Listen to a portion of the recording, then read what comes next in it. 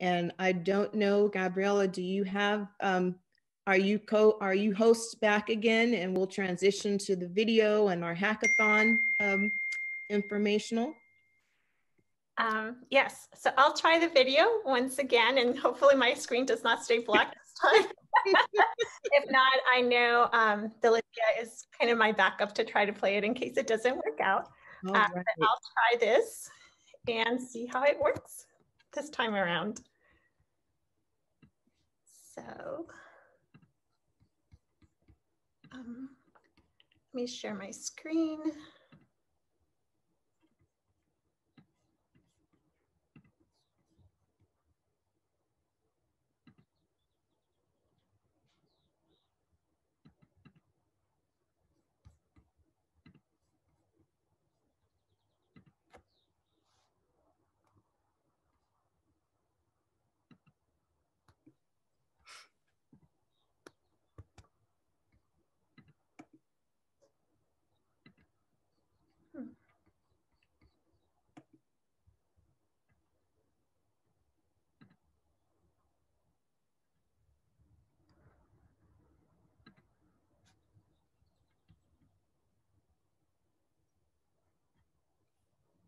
Can you all see it? It's not letting me play it though, unfortunately. No, I cannot see it. Let me try, Gabriella. I'll see what I can do. Okay, so I'll stop sharing so it allows you. Sorry about that. No worries. That's why we've got backup. Do you see that okay? Yes. Okay. This is, in essence, the embodiment of empowerment, service, and inspiration for women and girls of the African diaspora.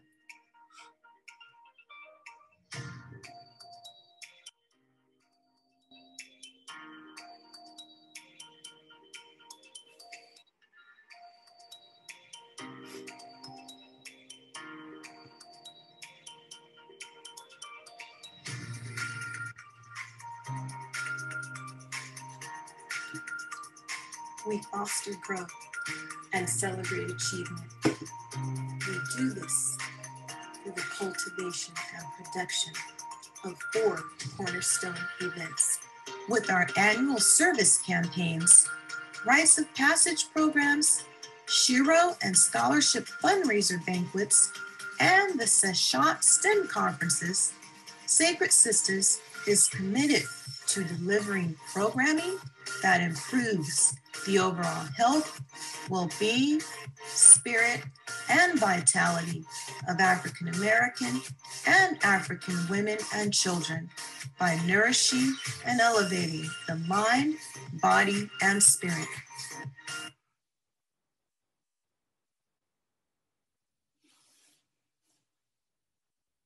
Uh-oh, bandwidth.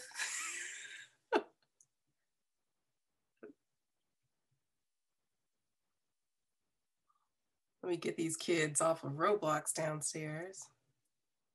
No.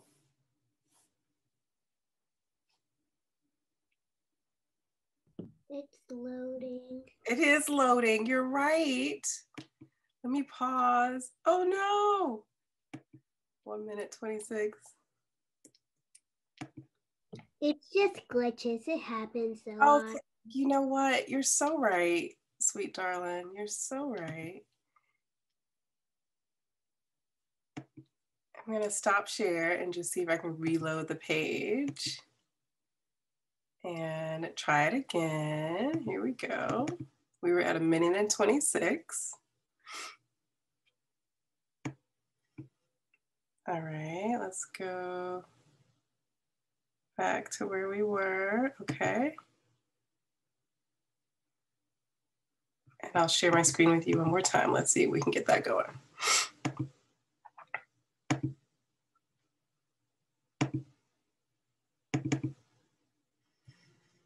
Sacred Sistahs is, in essence, the embodiment of empowerment, service, and inspiration for women. Sacred Sistahs is, in essence, the embodiment of empowerment, service, and inspiration for women and girls, census taking, There we go. and other technical tasks. In the spirit of Sistah and others who stand on her shoulders, we formed the acronym, seeking excellence in science, healthcare, arithmetic, and technology. Particularly focusing on girls' participation, math, science, technology early is important. Underrepresented groups, African Americans, Latinos, we've got to get those kids tapped in. That's the largest growing part of our population.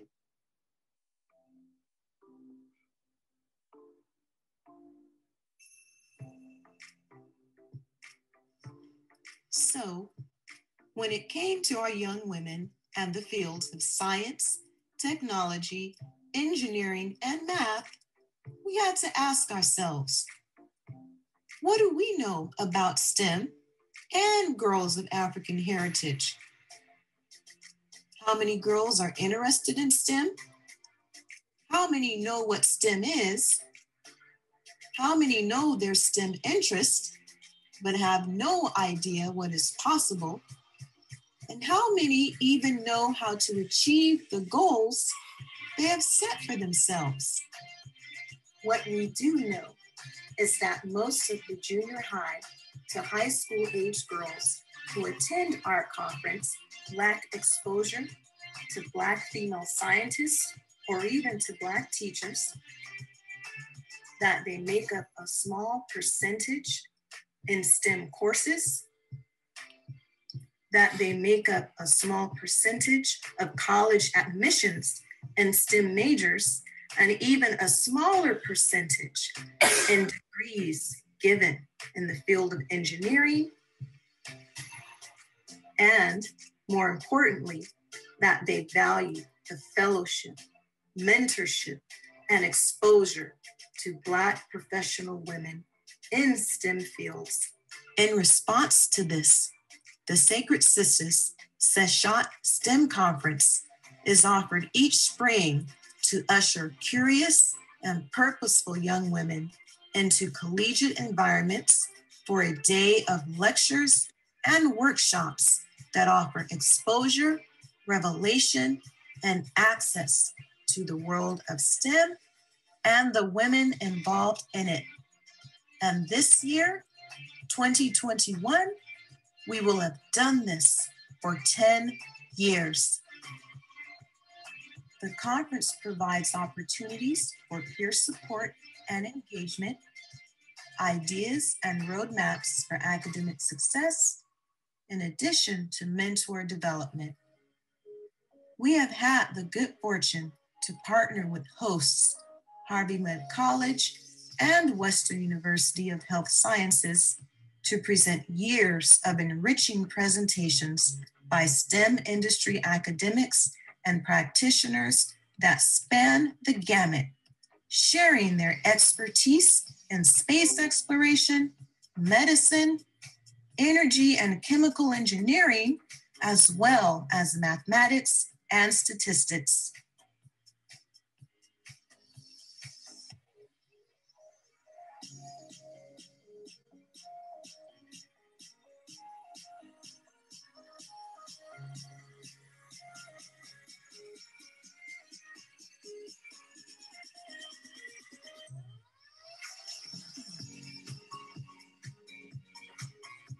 In the summer of 2021, we will mark the 10th annual Sacred Sistah's Sistah STEM Conference with a Hack-a-thon. The weekend-long design challenge will involve mentor-led workshops that encourage participants to apply their curiosity and know-how towards the construction of innovative solutions. We invite you to join us for this and other future events as we work to advance the presence of Black women in STEM.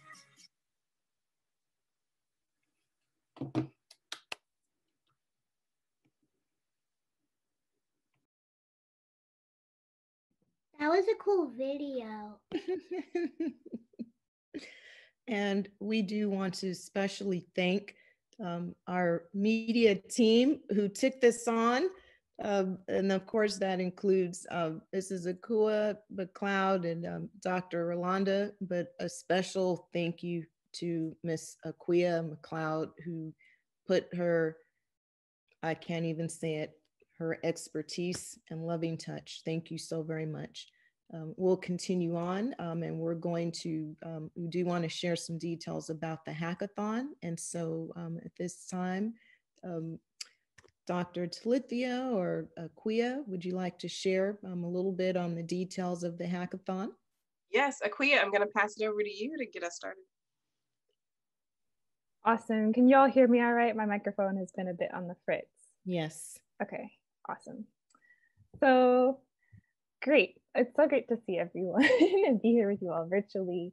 I'll give a little bit more detailed intro about things when the other mentors also check in, but mostly I just wanted to check in with you all and talk about kind of what hackathons are and about our plans for this summer. So I will be one of the mentors for Sacred Sistah's inaugural hackathon this summer. The hackathon is scheduled for Friday, June 25th. And Saturday, June 26th. So we're really excited to be starting this year. But first, before I launch into kind of talking about hackathons, how many of you all have heard of what a hackathon is? You guys can like put a yes in the chat or use one of the reactions. I just want to get a pulse for our knowledge about hackathons. You can, yes, thumbs up. I see a thumbs up. This is good. Okay, cool. Yes, yeah, I had also not known very much about hackathons until relatively recently. So many of you may be wondering what a hackathon is, but first maybe we could talk a little bit about what a hackathon is not. So the term hacking can be kind of misleading. We might think of hacking as like doing something really destructive, like we're hacking into a system, we're going to steal someone's data. But really, a hackathon is the opposite of that. Hacking is about creative problem solving and about coming together over the course of a weekend to create solutions together. So that's what we're really excited to create this summer. And for a hackathon, you don't need to know computer science. You don't need to know how to code. All you need to do is bring your ideas and your brilliant minds to work together and meet new people in this problem-solving process. So the goal of our hackathon this summer is to empower you all and provide a space for you all to collaborate and put your brilliant minds together to solve problems. Usually at a hackathon, there's a theme. And today you'll hear from me and maybe a couple other mentors about some of their own hackathon experiences and the themes that they've experienced. But hackathons can be about many different things. You could have a hackathon about social justice or about protecting the environment or about supporting Black women and kind of ideas for how that can happen. But basically the format this summer will be, we'll come together for a weekend, we'll break up into teams, and then we'll work on projects together around a theme that we'll announce later. So I think with that, maybe we can talk to some of our mentors. I can go first real quick and just share a little bit about my previous hackathon experience. So my first hackathon was actually, I did my first hackathon last year. So if you all start this summer, you'll be so ahead of the game. So I participated in a clean energy hackathon in college, and I paired up with some of my sister friends from the Society of Black Scientists and Engineers, and it was, we called our team the Energy Queens. And basically our project was thinking about how we can reuse and repurpose the batteries that are in electric vehicles so that they don't go to waste. And this actually wasn't, it sounds like it was a technical project, but it was really more about coming up with a business idea for how we could use those batteries. And at the beginning, I was totally intimidated. Like, I really am interested in clean energy, but I didn't know anything about electric vehicle batteries. And so a big part of the project was just working with my friends to do the research and gather resources. And the hackathon organizers gave us some good places to start with some things that we could read at the beginning. And we'll do the same thing this summer. Like, we won't throw you into the deep end. You'll get resources so that you have a good place to start. And basically we just did a lot of research and then came up with this business plan and presented it together, and it was a lot of fun. So I think hackathons are an awesome way to get an opportunity to collaborate with other people who care about interesting problems and meet other people and just kind of like try your thinking hats on. So with that, I will pass it off to another mentor, Natasha, who I think is going to tell you about her hackathon experience. Hi, I'm Natasha. I was involved in running a hackathon called Hack for Black Lives, which happened in February with a couple of other Harvey Mudd students. I'm also a senior at Harvey Mudd. Most of the hackathons in Claremont, I would say, are tech-based, since there's a lot of people majoring in CS, but our hackathon was not all tech projects, and that's something that was really important to us. So it was centered around the goal of supporting Black communities and the Black Lives Matter movement.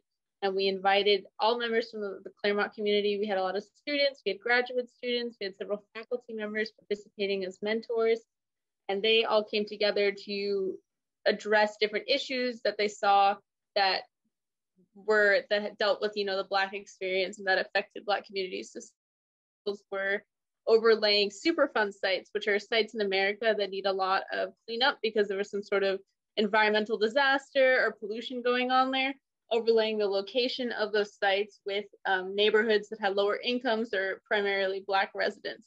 And so that highlighted the environmental racism going on in the United States. Another project that's kind of going away from data was creating a mural to be painted at Harvey Mudd that honored the Black Lives Matter movement. And then even if you wanted to do maybe a traditional tech project, which some people did, one thing that someone was creating was a way to make an app to highlight Black-owned businesses. So we really had it open-ended and went beyond sort of what we consider a traditional hackathon to be hacking to be any sort of project that you come up with that you think is important and that you want to see, impact or address something in your community or resolve an issue that you see.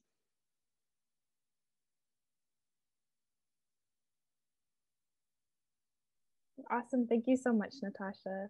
That was great. I don't know, are there any other mentors that want to chime in on the chat today? Or I think that maybe it's just the two of us today. I'm not sure. Gabriella, do you know if there are other folks that wanted to? I think it was just the two of you. Okay. So thank you for checking in on that. Awesome. Cool. So then I guess the next part is to do some breakout rooms so that you guys have an opportunity to ask more questions of us if you have any questions about how a hackathon works. And I was reminded, I should note that part of a hackathon is also that you get the chance to present your work and maybe compete among other teams for prizes, but it's really low stakes and just a lot of fun. So yeah, okay, cool. So I don't know exactly how to set up the breakout rooms, but I think maybe you can. Yep, I'm doing that right now. Okay, so awesome. yes,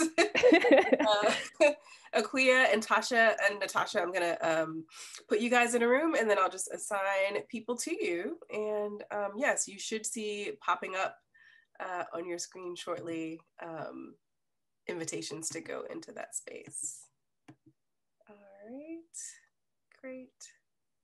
And here.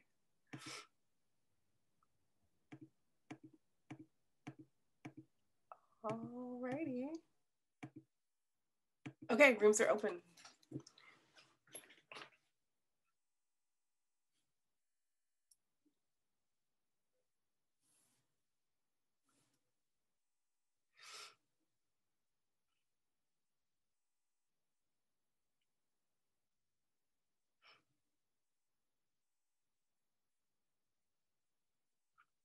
And I don't know that, let's see.